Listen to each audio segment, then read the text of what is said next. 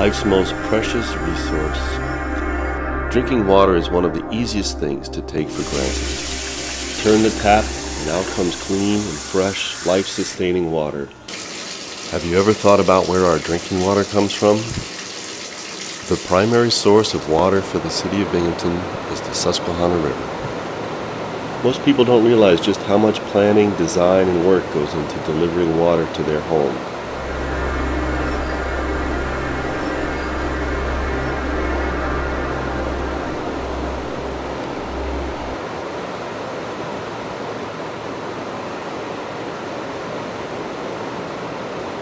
Okay, this is the Susquehanna River. This is our intake right here. There's a dam about 2/3 of a mile down called the Rock Bottom Dam. The Rock Bottom Dam holds water back just enough at low water situations that we still have water that will come into our intake. And here's where it comes in, and as we go this way, we're going to go through these bar screens. This is all underneath us. Okay, these are the bar screens. These are our big bar screens. This will take out or stop any of the big debris that comes through. And then as we come down, the water comes down through here. It's going to go through this unit here, which is a fine screen system, and it's a rolling screen system so that it'll roll and we can wash this stuff off and clear it out so that it won't get into the water. And as the water keeps its way through, it goes through these gate valves here into the building. The water treatment plant pumps approximately 10 million gallons of raw water every day. The water will be coming in through here, and depending on which one of these pumps is on, it'll be pumped out to this main right here, out the back of the building, up to our chemical building. These are all what we call our raw water pumps, low pressure raw water pumps. They're the initial pumps that'll pump the raw water up to our plant. This is the computerized system that runs everything, and it's monitored up at the plant. Okay, the next step is we're going to go up to the chemical building, and that's the first place where the water starts to become processed. Yeah, our main is going to come underneath this dike and it's going to come up to our chemical building, and that's where the first chemical treatment of the water is going to begin. Okay, this here is the carbon silo. This is part of the chemical process. This is activated carbon. We feed it for taste and odor. It helps take taste and odor out of the water, you know, caused by algae and other stuff. This right here is the chemical building. That pump that was pumping down the river is feeding right up through this 24-inch line here. This is the first place it comes into our chemical feed. And here we have our, what we call PCH 180 that we feed. It's a coagulant to help take all the mud, the turbidity, and all the big stuff out of the water. It's feeding right through this pipe right now. This is the injection point where we feed most of the chemicals. We have our turbidimeter, which is just, turbidity is just a measure of the stuff that's in the water. And we have our pH meters. We have a particle counter, which will actually count the particles in the water. It's an electrical charge thing to help us with our coagulant, make sure that we're feeding the right amount of chemicals. All these instruments help us figure out what's the proper dose to have so that we can clean the water up. These are all the injection points. Each time you see one of these, there'll be a different chemical that's being injected into our main line here to help with the treatment process. This is the 24-inch line from the river. This is all the chemical feed. You see here's where the coagulant's going in to help mix. And you can see how it goes in here and it Y's out. Goes into smaller lines go out. Right now we're standing underneath water. Past that wall there is what we call the flash mixers. This here is what we call our flash mixers or rapid mix.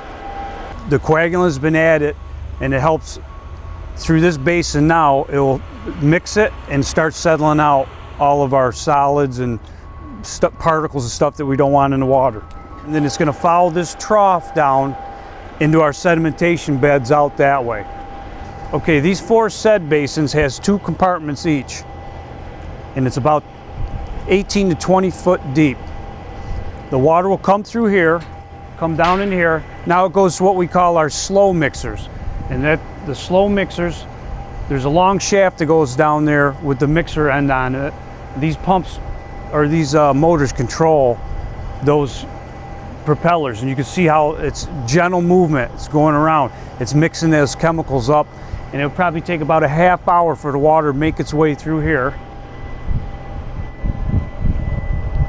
As it works its way down, the flock begins to form in here. It's kind of hard to see right now. This is making it, the flock gets the particles, make them big so they get heavy, so they start sinking out. And as you come down through here,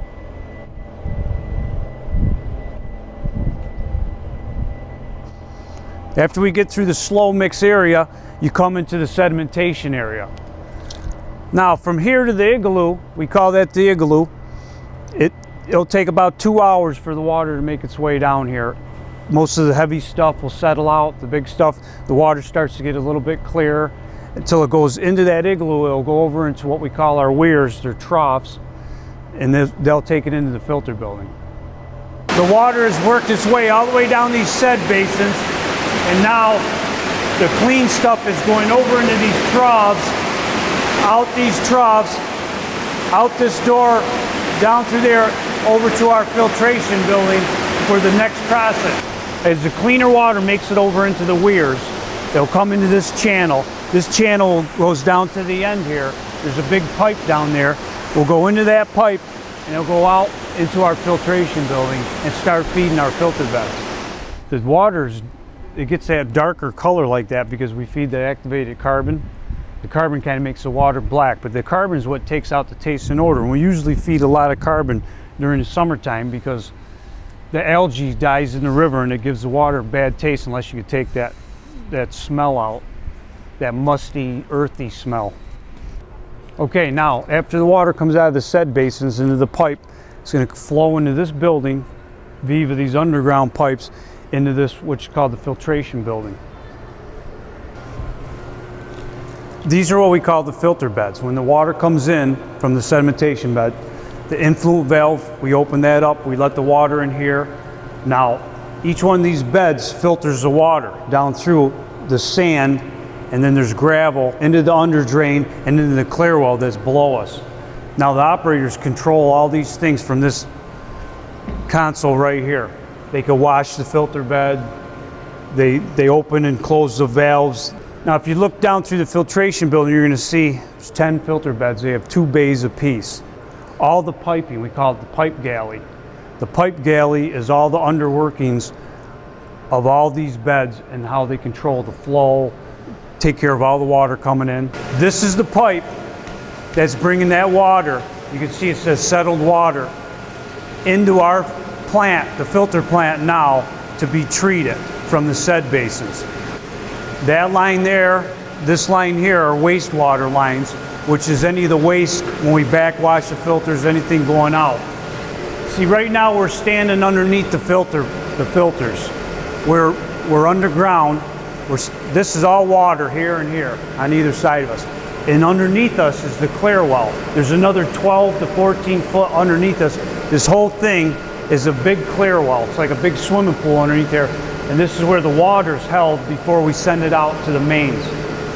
As it's sitting in here, it picks up the chemicals that we added, chlorine, fluoride, and phosphate, and it works its way down to the high lift pumps to get pumped out into the system.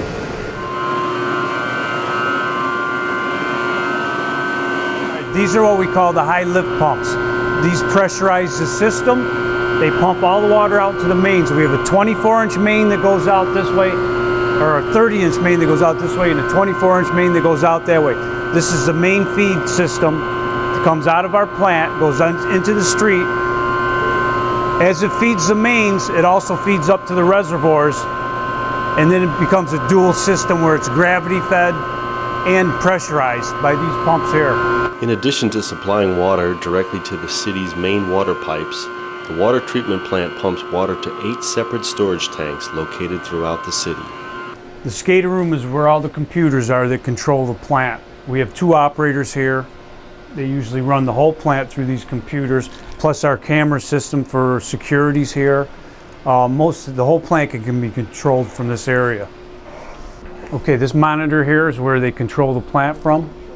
They could go anywhere in the plant on this screen. They could look at any area. They get the whole overview. They could go down to the said basins.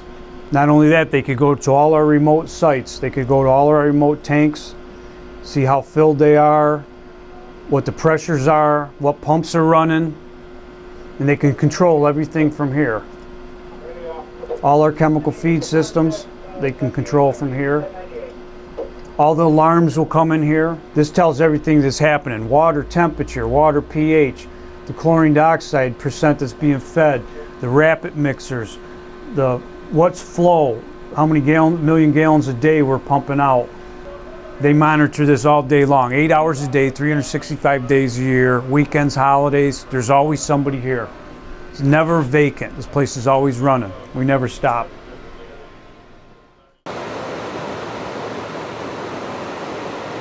This is what we call the SAT lab, or satellite lab. As operators are doing all that stuff, they have all these chemical tests to do. They test the pH, they test the alkalinity, they test the hardness, they test for fluoride, they test for chlorine. And we have our sample tanks that we run to grab all the samples from to do all the testing. The difference between this line and this is untreated, this is semi-treated, and this is fully treated. So we have it all right here, so we get a good group right next to each other. We could take all our samples from, test and see how we're doing in the process. The main lab is where they're going to do all of our back tees, all those tests that our operators do get repeated in here. It all gets recorded in these books. You have all the different instrumentation here to do that. You have some of the same instruments that are out there in the SAT lab. Plus you have other ones like they do the alkalinity, the hardness. We test for Giardia and Cryptosporidium, but along with that they do an analysis of the actual river water. They do a count of actual organisms, total coliforms, and actual E. coli organisms. Well, we have to take at least 50 samples a month, minimum. That's a minimum, okay? We have to make that number based on population. Okay? So every day the lab tech will go out and collect all these, bring them back to this lab and test them for all that. The first thing in the morning, every day, I go and get samples for about 2 hours. This is a business that we go to, and they're, helping out the community by letting us come in. Okay, this is our area that we get a sample from. We get out our disinfectant spray, spray the opening so that there's no bacteria on that, so it doesn't contaminate our sample. And now we have to let our water run for 3 to 5 minutes so that we get what's in the system, not what's sitting in their pipes. And then after that, I come back to the lab and I run different types of tests for the rest of the afternoon.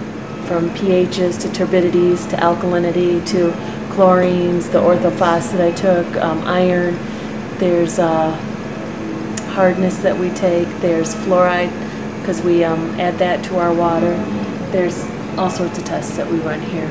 All these tests that we're doing are results of the chemicals that we add to the water to make it safe to drink.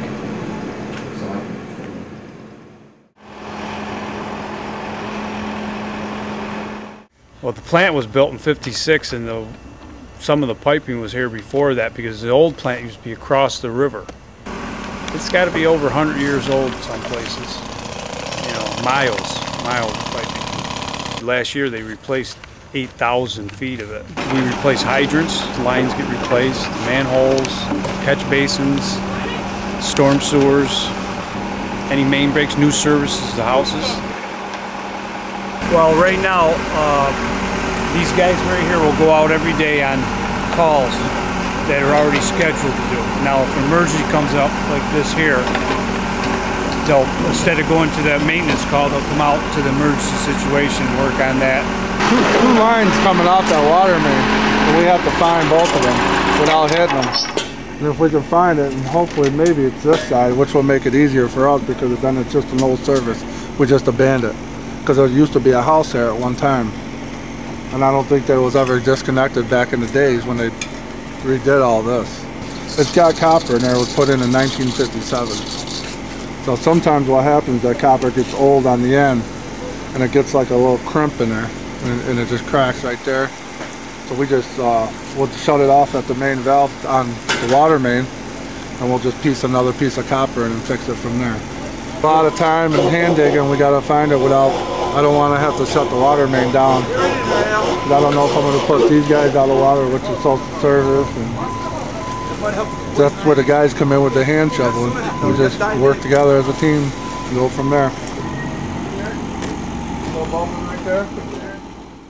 So the next time you reach for a refreshing glass of water, fill your tub, take a shower, or even water your lawn, consider all the planning, maintenance, and work involved to bring safe, affordable drinking water to your home every day, 365 days a year.